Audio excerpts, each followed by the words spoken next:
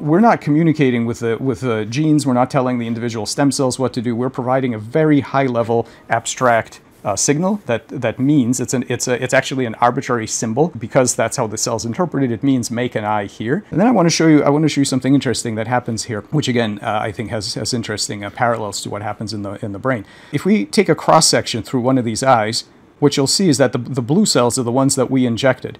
But all this other stuff, we never touched it. Why are they participating? And so what actually is happening here is that the cells that we inject are recruiting their neighbor cells, the way that other collective intelligences like ants and termites recruit their nestmates when they find something too heavy to lift. They recruit them to build this eye. And we didn't teach them to do that. Of course, they already know how to do that. But here's something interesting that happens. If we do this, we inject this message, and then we look in the early embryo. What you see 4 or 5 nascent ectopic eye fields.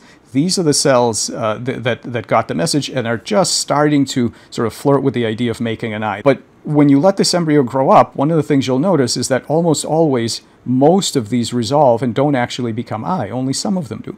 And that's because what's actually going on here is a battle of patterns for the future.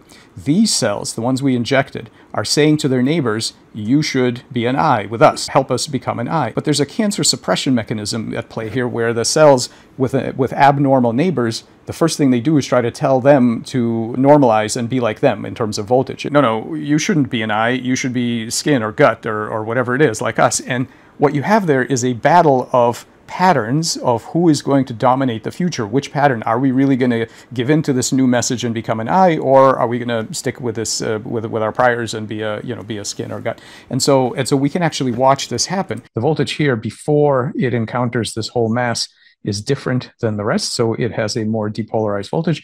But as soon as it touches, and this is all it takes, is a tiny little touch, it feels the voltage of this cell, and that voltage takes over. The cell basically becomes hacked by the bioelectric information that is present in this collective. Here it is. The colors are unfortunately inverted here, but you can see it's quite different than the rest. Bang, there it is.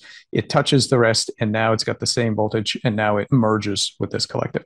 So what you're seeing here is a very convincing bioelectric state taking over this subunit, which then joins a collective with a larger cognitive light cone. This network has greater capacity to pursue morphogenetic goals than single cells do.